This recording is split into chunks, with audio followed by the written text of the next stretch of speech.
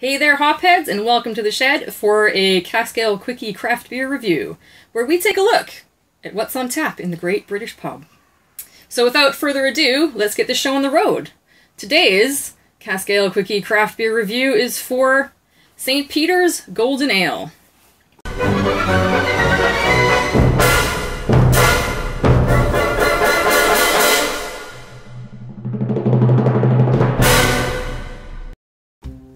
St. Peter's is a large Suffolk brewery, and Golden Ale is indeed a gold beer. Bitter and hoppy, but rather meh. It was astringent, it was a little bit tart. If you're kind of reaching, you could say there was a little bit of maybe green apple or rose hips in there. It was just kind of musty to finish. It got a little bit more interesting as it warmed up, but not much. And it actually ended up having like a really, really edgy bitter. And that is the joy of cask beer. You win some and you lose some. But if you ask nicely at a pub that cares about their cask ales, they will let you try a bit before you commit to a whole pint. Myself, because I have like beer goals.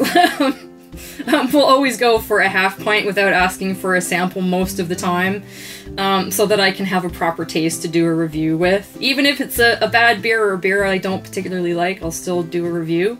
I'm not hugely familiar with St. Peter's. They bottle over 80% of their output, so you hardly ever see them on cask. This was the first time I've ever seen them on cask. I've had, I think, once or twice their beers bottled, and can't really remember, so obviously, you know, made a similar impression as this one did. Now, you'll always be able to recognize the St. Peter's at the pump, because not only their pump clips, but also their bottles have this rather like stylized raven and key logo, and you will also recognize their very distinctive bottle design. Which is more of a rectangular shape. It looks like an old Gordon's gin bottle, and I think it was actually modeled on a brand of gin in America. I'll have to check my beer facts on that one. I could not find any information about the origin of the raven and key symbol, which was, I think, the most intriguing thing about this beer. So if you know about that, you know, if you're a symbologist, please share in the comments. I would be interested in knowing if there's any hidden meaning behind that. So that's it. Thank you for joining us for today's Cask Quickie craft beer review.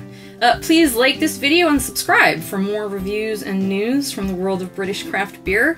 And make sure you tell us in the comments what you've been drinking in the pub. We'd like to know. Until next time, I'm Even Star, you're in the shed, and this is the Beer and Review.